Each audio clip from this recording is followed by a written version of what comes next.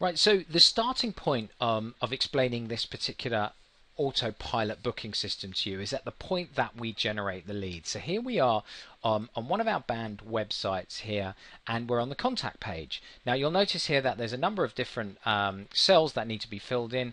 I particularly like asking for a relatively detailed amount of information, mainly because I think it filters out some of the time wasters. If we put a little hurdle in front of them, that people are actually serious when they do actually want a quote and they're serious about the act itself. So once this data is filled in by that visitor, by that prospect, it then gets sent through to our CRM system. Now the CRM system stands for Customer Relationship Management System. Now if you don't use a CRM system, that's absolutely fine. The data that you receive from your contact pages will likely come into your email, which is absolutely fine, come into your email. That's not a problem at all. Once we've got this data, we then need to go and send a quote out. Now here I will then send a quote using a series of different templates depending on who the quote is actually for. So in this particular case I'm going to choose this particular template here. This template will then get sent off. Once that has been sent off to that prospect, the next stage is that we need to go and take the data, the name and the email address of that individual, and put it into a piece of email software called MailChimp. Now MailChimp is a fantastic piece of software which effectively holds all the data of those prospects that have made an inquiry for you. So the way that it's set up, once you've set up MailChimp and you come inside it, you can see across the top here, I want to point out to you two tabs here, the lists and automation. What you're effectively doing is you're taking the data from that prospect and you're adding it to a specific list inside MailChimp. Then associated with that list is this automation tab here, and inside the automation is where what are known as autoresponders sit. Now those autoresponders are a series of different emails which get sent out to the individuals on the list to where you've added the data. So the next step is that we're going to take the prospect's first name, last name and the email address, and we're going to put that into the particular list. We're going to add it to the list, and you would do that via this particular form here. Once you've clicked subscribe here, that individual is now added to that particular list. Okay, so the next stage is that we're going to then send that individual, those contacts on that list, we're going to send them a series of automated emails.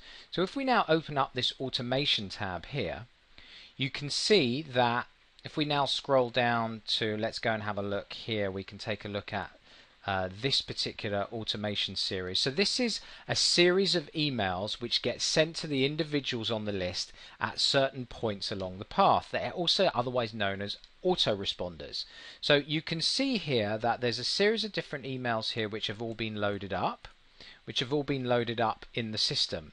Now you'll notice here first off that they get sent out at certain points, at certain days after that individual has been added to the list. So you can see here 2 days after the workflow is triggered, 6 days after the previous email was sent, and then 6 days after the previous email was sent, etc. So that shows you that each of these emails are being sent in an automated sequence based on when that individual was added to the list. So let's just dive in and have a little look at some of the content that's included in some of these emails. So here you can see that the first email that gets sent after that individual has been added to the list is what I call the just checking email, and it's actually sent 2 days after the workflow is triggered. The workflow is triggered, it means when that individual has been added to that list. So if we click on here, we can go and view what that email actually looks like. And you can see here that the first email, the just checking email, is effectively hi, and then we merge file in the first name.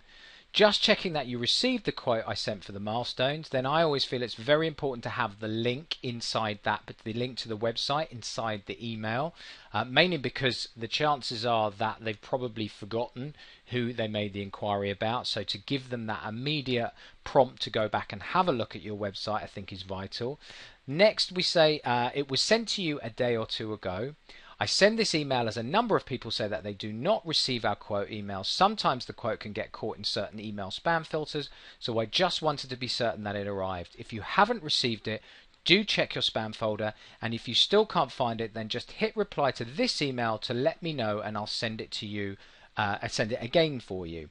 If you already have received the quote, please just ignore this email. All the very best with your plans. So it's quite a soft email which just effectively requests that they, well, it doesn't necessarily request, it just prompts them to go and have a look at the quote that you'd initially sent through. So now if we go back and have a look at some of the other emails in the sequence, let's just go and pick one here. Now all of these other emails in this sequence, they all serve a specific purpose.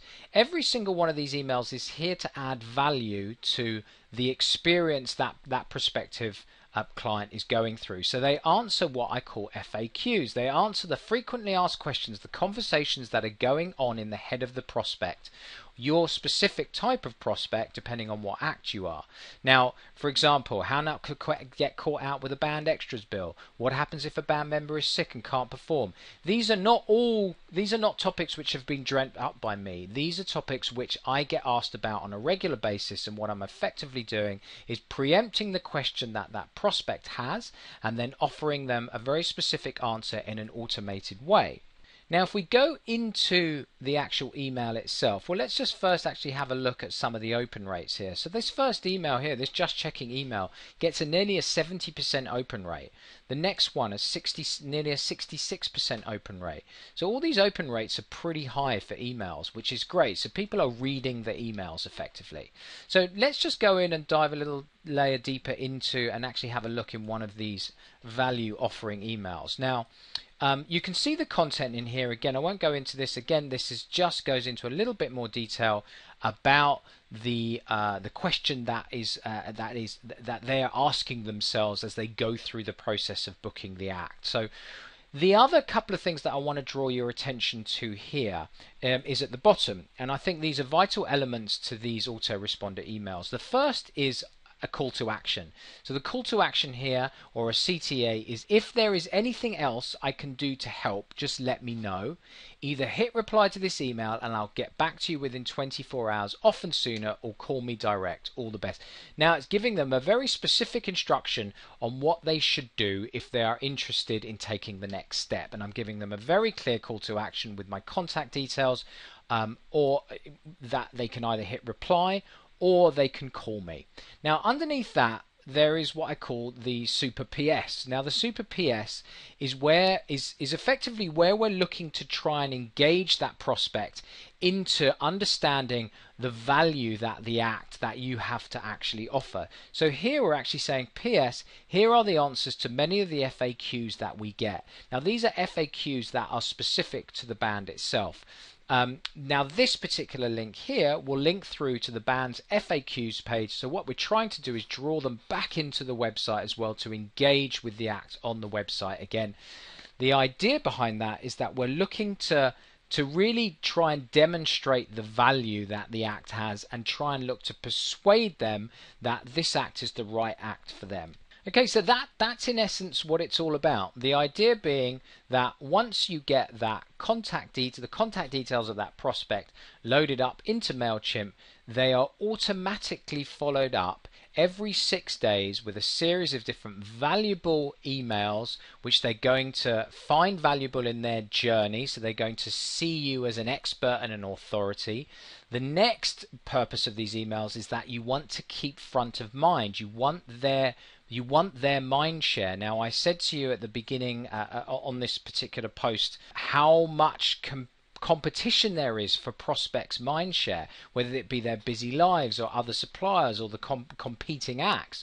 These automated emails puts you front of mind, and that's a vitally important competitive advantage that you've then got over your competition.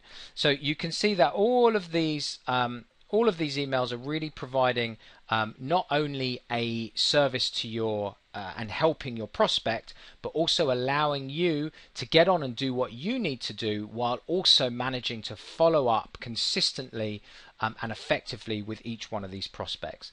So I hope you found that useful. Go and try this for yourself. It doesn't cost you anything to really set this up. It's really worth doing. It's going to take a little bit of time to get it set up.